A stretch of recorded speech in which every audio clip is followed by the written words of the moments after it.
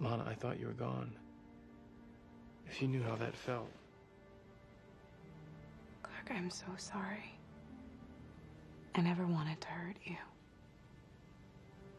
But you didn't trust me enough to let me help. I was trying to protect you. Clark, I know you. You're gonna rush in there and try and save someone, even if it means putting your own life in danger. And when Lionel threatened to hurt you, I couldn't take that chance.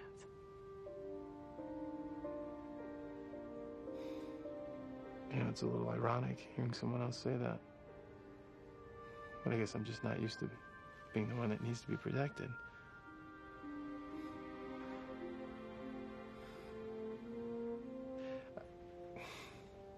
I can't wait to see the look on Chloe's face when she finds out you're alive. She can't. Not yet. I committed a serious crime and I wasn't supposed to come back here. My name has to be cleared before I suddenly reappear in Smallville. Well, then you stay here at the farm with me. You'll be safe.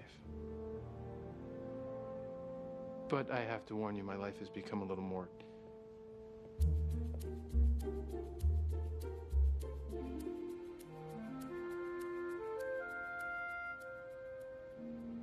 complicated. That might be an understatement. Lana, this is my cousin, Kara. Hi. Hi. Say hello to the next Miss Sweetcorn. Listen, when I talked about fitting in, I was thinking of something with more clothes. This is definitely not blending in. You mean undercover? Yes, exactly. And this is not covered. Look, can you just go change, please? Now. Fine. You said now. I guess I don't have to ask which side of the family you come from. Why don't I leave you two alone? Something tells me you've got a lot of issues to talk about. She's nice. There might be hope for you yet.